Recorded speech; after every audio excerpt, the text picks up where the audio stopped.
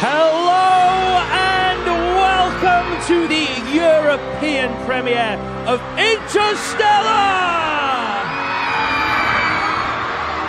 What do you make of this as a premiere? This is something else, right? It's really extraordinary. I mean, London for premieres, it never disappoints, but this is really something. It could not be more excited about having the film here.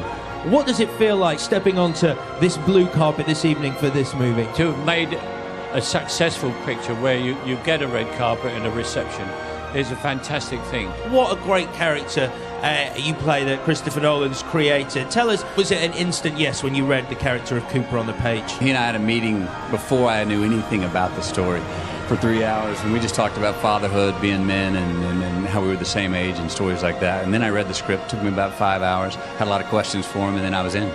Every day left you awestruck.